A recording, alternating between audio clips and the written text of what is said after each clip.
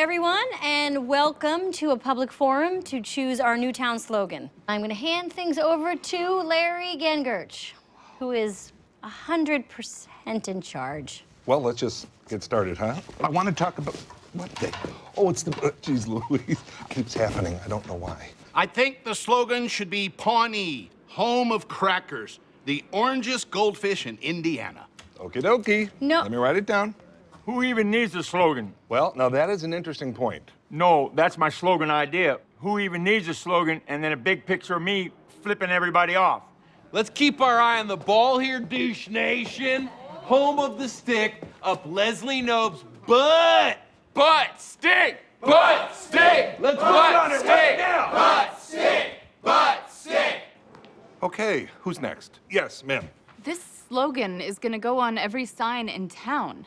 I think it should be something real that we can all be proud of. I've lived in Pawnee my whole life, and it can be a strange place, but overall, it's a warm and wonderful town. My idea for a slogan is, when you're here, then you're home. Well, that's lovely. I actually had it printed up so we could see what it would look like. Oh, that's spelled wrong. That should be then, T-H-E-N. Stay strong, let them work it out, and trust Larry. Trust Larry. Are you even listening to yourself? I like that slogan a lot, but you made a little mistake there. She's gonna work it out. You're right, you're right. Back off. Your was spelled wrong. It should be Y-O-U-R. Oops, I didn't catch it. Thank you. No, she made it possessive. She's getting further away. Okay, let's vote. All those in favor? Approved.